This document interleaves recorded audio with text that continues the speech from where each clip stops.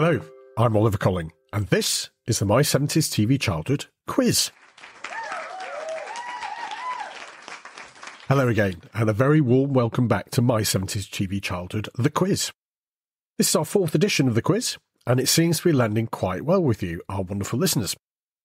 Thanks for all of you who've been in touch, sharing how you got on. We had some pretty good scores last time, I have to say, and Lee C once again tops the list with a stunning 17 out of 20. So well done, Lee. Lee also managed to find the answer to our bonus question, as did many others, including Tim, George, Ken, Peter and Christine. Remember, you can let me know what you think of the quiz by leaving a comment on our blog at www.my70stvchildhood.com, posting on our various social media sites, or just by emailing quiz@my70stvchildhood.com. Commiserations to Lee M, who took my advice to start drinking heavily after round one of the last quiz, and his answers proceeded to go downhill from then on. Better luck this time, Lee. And before we get into this week's quiz, I'm delighted to let you know that we've been shortlisted for Best Film and TV Podcast at the UK Independent Podcast Awards for 2023. It's very exciting, and the winners will be revealed at a glittering ceremony in London at the end of October. So thanks to all of you wonderful listeners for helping us to get this recognition. We have a really active and engaged community out there, and it really touches me that so many of you are listening to and enjoying our trips back to 1970s Britain. Okay, enough of the glitzy world of awards ceremonies, and on to this week's quiz. Are you ready? Have you got your pen and paper handy? Have you got a suitable beverage to hand? I've got a lovely cup of tea this week. Ah, lovely. So, let's play. Round one. And it's time to revisit the Wheel of Fate, our specially constructed device, which will choose a year for the questions in our first round. Have I mentioned the considerable expense we've incurred constructing the wheel for the show? Oh, yes, I have. Okay. Right. So, let's spin the wheel.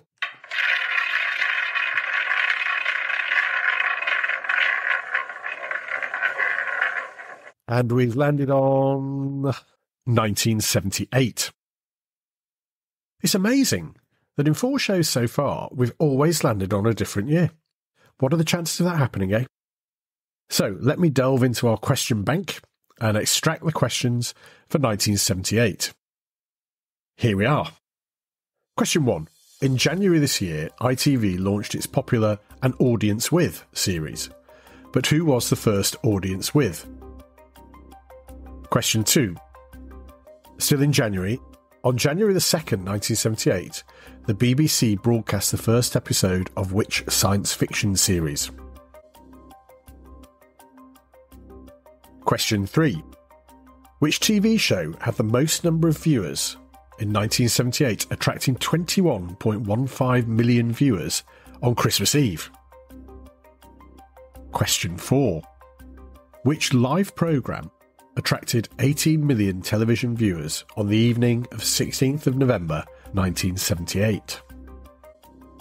And question 5, and finally, which inexplicably, in my opinion, popular BBC variety show came to an end in July 1978 after 30 years on our screens?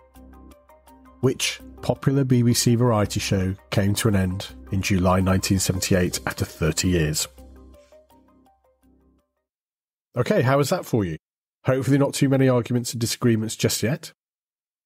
So let's go on to round 2.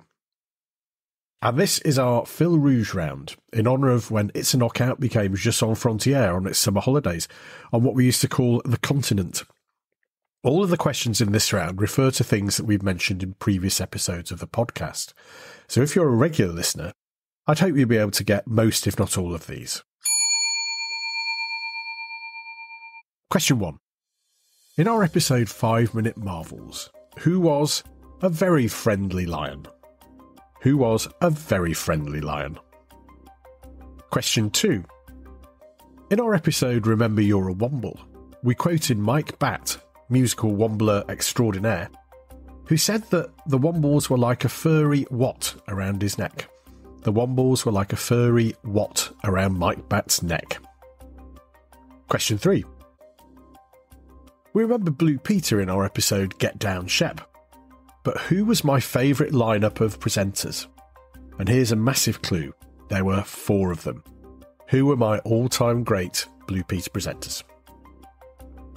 Our episode on Camwood Green, Trumpton and Chigley, which incidentally is the most downloaded episode of all the ones that we've done over the last 3 years, included the soldiers at Pippin Fort. What was the name of their commanding officer? So what was the name of the commanding officer, the soldiers at Pippin Fort? And question 5. In Here Is the News, we remembered nationwide, and I mentioned that one of the presenters looked like my primary school headmaster. Which one? Which nationwide presenter looked like my primary school headmaster? Halfway through. I hope you're doing well, and if not, never mind. It's just for a bit of fun. Hang on, that sounds a bit like when my mother used to try and cheer me up as a child after Manchester United had lost a football match. She'd say, "Don't worry, it's only a game," which, for those of you who are football fans listening, generally only added to my anger and sadness in equal measure. Okay, right, let's move on to round 3. And back by popular request is our theme tune round, which many of you have really enjoyed, even if some of you have been driven to distraction by it. I know that tune, I know it, what is it? Oh! Okay, here we go. Number 1.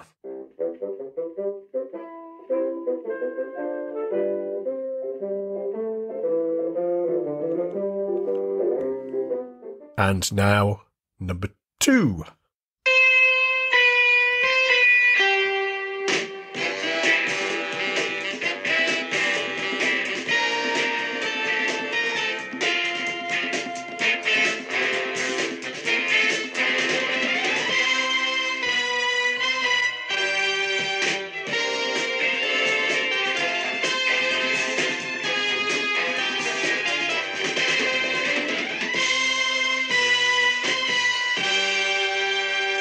Great tune, that. I love it.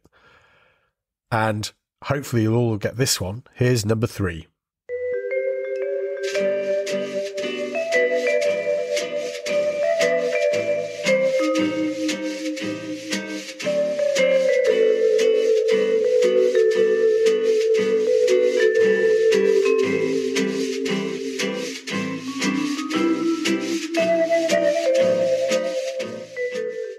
And now, question 4. This one is a little bit tricky.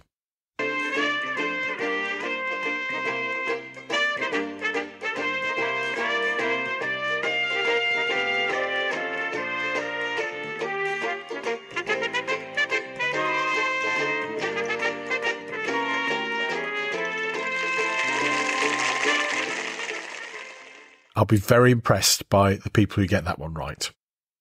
And finally, one that you're probably more familiar with, theme tune 5.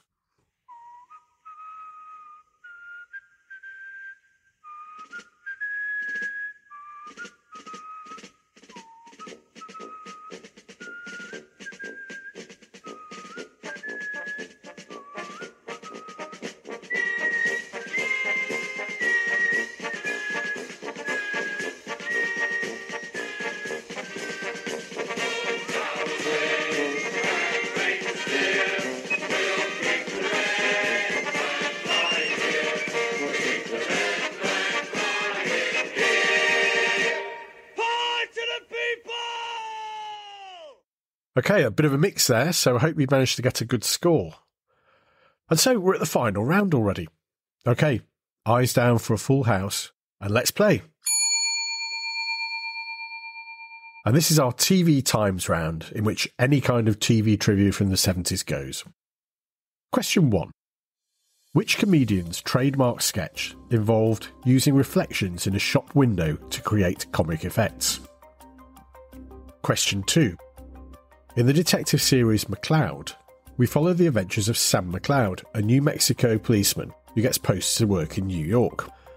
But which actor played McCloud? Who played Sam McCloud? In cartoons, which bear was smarter than the average bear? So for question 3, which bear was smarter than the average bear? Question 4. In the BBC naval drama Warship, which ran from 1973 to 1977, which I really remembered staying up late for, even on a school night, because it was very exciting. We shared the drama of life on board a Royal Navy frigate. But what was the name of the frigate? So what was the ship called in the BBC drama Warship? And finally, question 5. The comedy series Bless Me Father was a gentle comedy based around Father Charles Clement Duddleswell, a slightly irascible Roman Catholic priest. But who played Father Duddleswell? So which actor played Father Duddleswell? And finally, our bonus question for this week. And for this is one where I want you to write in with the answers if you get this right.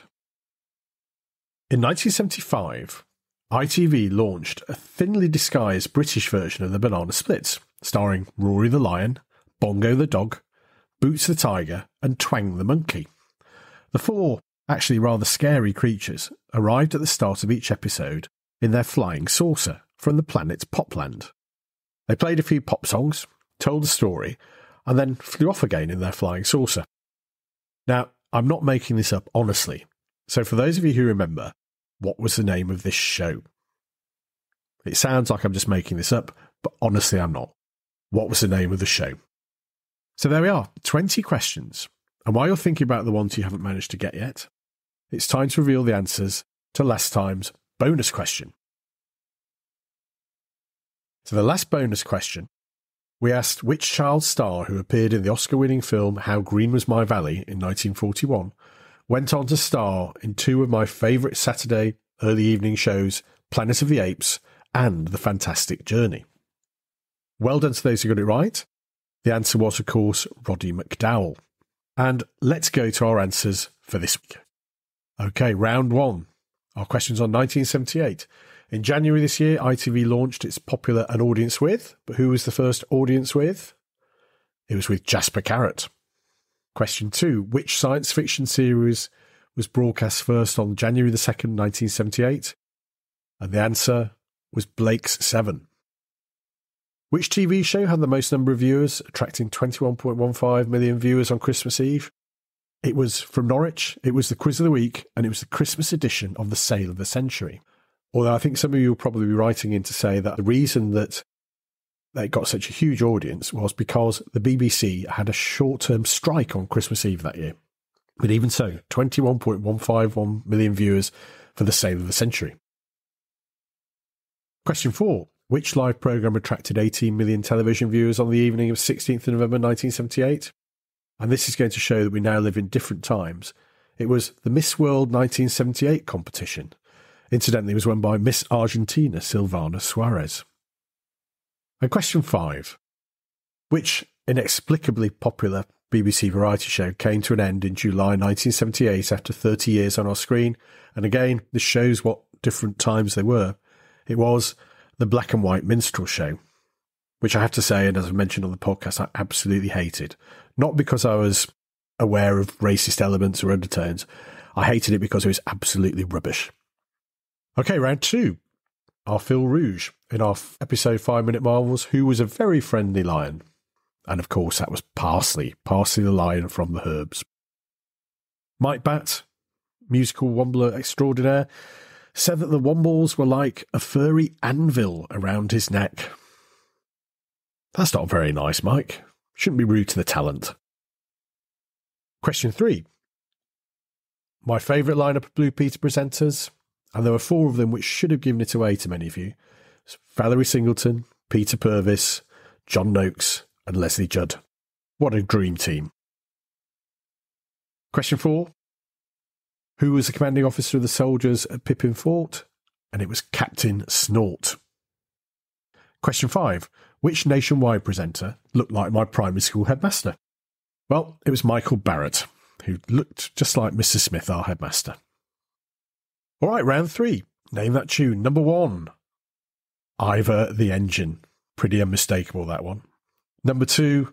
A theme tune that I loved, as well as the programme. It was The Protectors. Question 3. And it was, of course, Vision On. And please remember, we cannot return your pictures, but there will be a 50p postal order for those we use on screen. or whatever she used to say.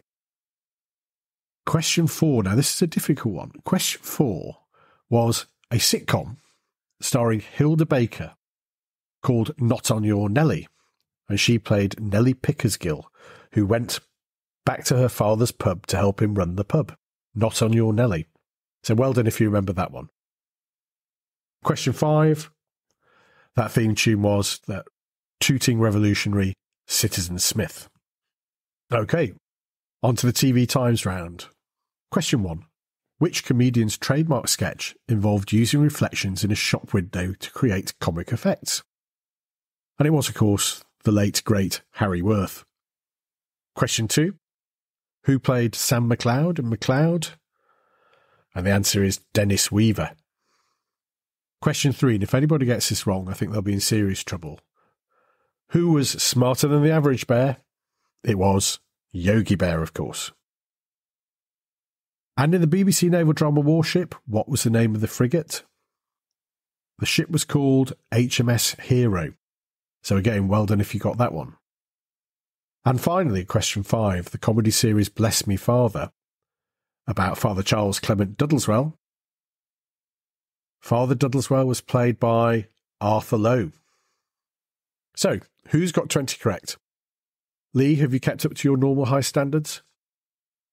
Let us know what you've got by leaving your comments on the blog or on social media or by emailing quiz@my70stvchildhood.com, and let me know what sort of rounds you might like to see in future quizzes. I'm always open to new ideas, so you can even send me some questions if you'd like. And remember, I have a quick recap on our bonus question.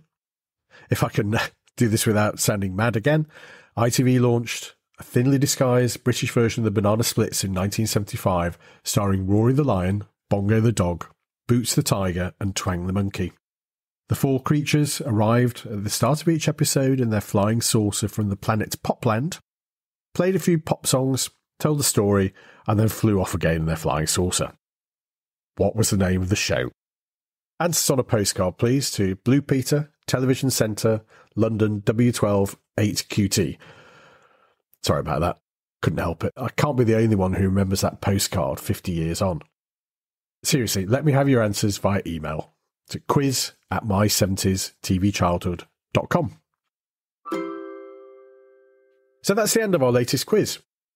I hope you've enjoyed playing, and thank you for listening. We'll be back next week with a new episode of the podcast, and in 2 weeks' time with our next quiz. Don't forget to subscribe, like, rate and review us wherever you get your podcasts from. And join us again soon for more from My 70s TV Childhood and the My 70s TV Childhood Quiz.